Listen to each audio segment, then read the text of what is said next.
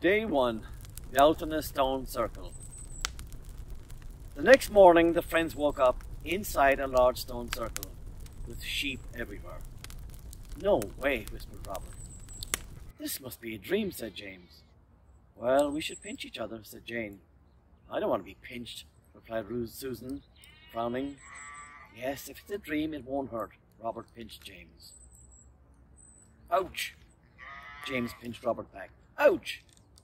Susan and Jane looked at each other. After pinching each other lightly, all agreed it must be real. But how? "Madan Wahlani," the children heard in a man's voice. They looked around where the sound was coming from. An old grey-haired man, dressed in robes, was roasting a salmon over a fire in the middle of the stone circle. "Tatu and Shelda Driacht," he continued. "Tar agus Meaning Shani smoke heel." All 4 kids shook their heads. They could not understand anything he was saying. The man smiled and motioned them over for breakfast. They each had some salmon while a wolfhound watched from nearby. Once they had eaten, they looked around them wondering where they were. "We will help you get home," said the wolfhound, startling the kids and making their eyes wide. "You are in Ireland by magic, and with magic we will help you to return." Somehow the children could now understand not only the wolfhound, but also the man. The druid, for that is what he was, gave them each a pack of supplies, a sleeping bag, travel clothes. He explained that magic was needed to bring them home. They must go on a quest to find specific items the magic required to work. The druid pulled out a scrap of old paper and began to read. The location of hexagonal basalt rock, where giants once roamed. 3 ragged robins. Wood for a blackthorn shillelagh. An acorn from an oak tree in each province. The friendship of a red deer. The children had no idea where to start, or even what the list meant. The wolfhound said he would help them along their quest. He told them they were in Beltany Stone Circle in the province of Ulster. With that he trotted off. "You had better follow him," said the druid kindly. "He will guide you, guard you, and be your friend.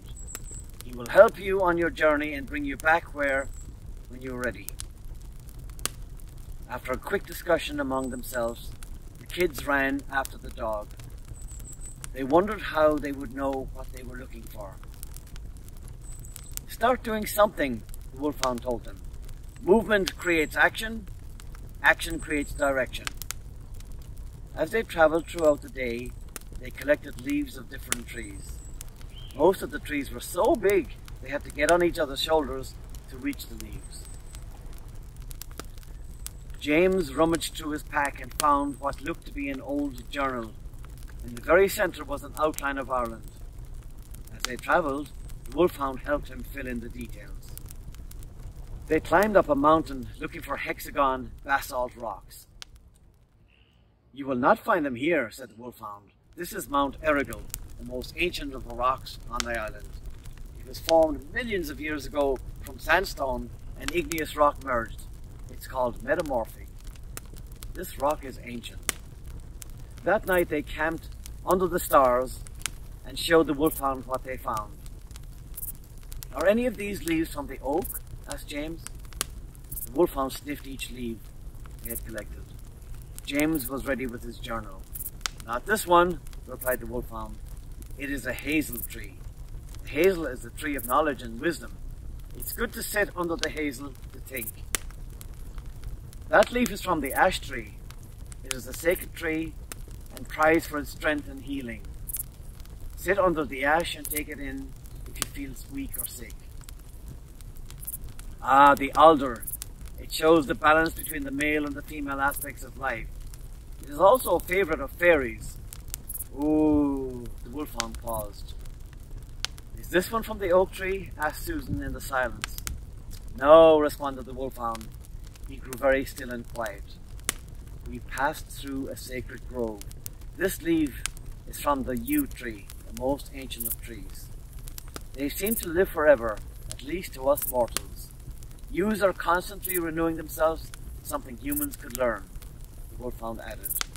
Well, there's only one left, sighed Jane. Ah, yes, this one is from the oak tree, exclaimed the Wolfhound. See how the leaves go in and out.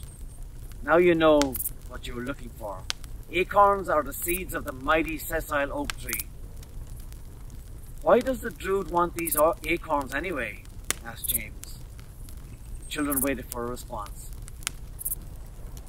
Finally, the Wolfhound cocked his head and shook it until his ears flopped.